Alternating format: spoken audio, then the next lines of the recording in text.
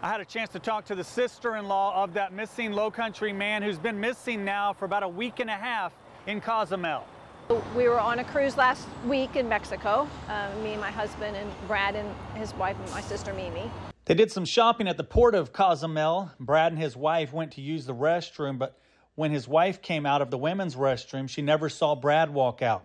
He went missing. He spread out and started looking everywhere and trying to find Wi-Fi because he has an air tag on. To be able to try to track where he was.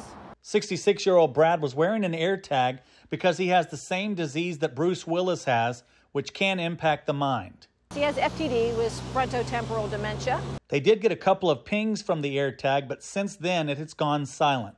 Well, over the last few days, Brad has a cousin that's organized a big volunteer group. It's an amazing group of people, locals, expats, and even people that are vacationing have seen the story and want to come help. So there's over 100 volunteers that are, as of last night. The military's been looking. They sent more people over yesterday, sent some dogs over yesterday, and currently my family members and my husband are out looking on ATVs in some remote areas. It's been amazing. Prayer's the biggest thing.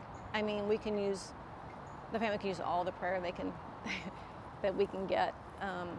It's a horrible thing to go through, and